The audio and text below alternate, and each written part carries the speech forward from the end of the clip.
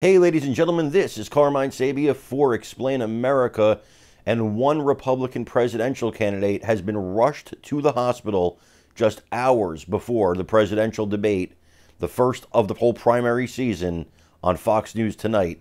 Let's get to the story, but before we do, please make sure you like, comment, share, and subscribe. Those little things really help us out, and they help our channel continue to grow. Tonight is primary debate night. Very big night for the Republican Party. We get to see the battle for who's going to come in second to former President Donald Trump. I'm sorry, I shouldn't say that. We get to see the battle for who's going to try and become the Republican nominee, blah, blah, blah, blah, blah. But we all know the man of the hour, the tower of power, too sweet to be sour.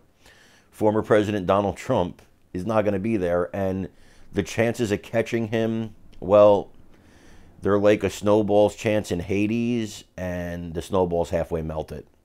So it stands to reason that nobody has a really great shot, and then being hospitalized on the day of the debate, that doesn't really help. North Dakota Republican Governor Doug Burgum, I don't know if you've heard of him, but you've heard of him now. He is a long shot presidential candidate, but apparently he was playing basketball with his staffers, and he got hurt and injured and rushed to the emergency room on the day of the debate, which is really bad luck. Or some people online have speculated that he got stage fright and he's making it up. I don't believe that. But I do believe that he doesn't really have much of a shot at this. And I do believe it's really bad luck to have this happen to you just hours before a debate where, you're a low man on the totem pole.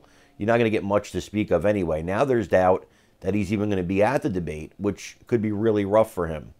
So if he's, this guy needs some attention. He desperately needs some attention. This isn't Ron DeSantis. It isn't even Larry Elder. This is a guy who needs the attention desperately. And for him to miss the debate because he got rushed to the hospital would be absolutely devastating for him and unfortunate. But it is what it is. We're going to see tonight. If you guys watch, I don't know if you guys are going to watch. If you don't watch, I'll be watching, though. So if you don't watch, I'll be watching. I will report to you anything cool that happens, anything amazing that happens, anything interesting that happens. If there's a fight or something like that, I want you to stick with us here at Explain America, because if you don't want to sit through that boring debate, and without Trump, come on, it's going to be boring, right? If you don't want to sit through that, if anything really good happens, I will have it for you here. I promise you.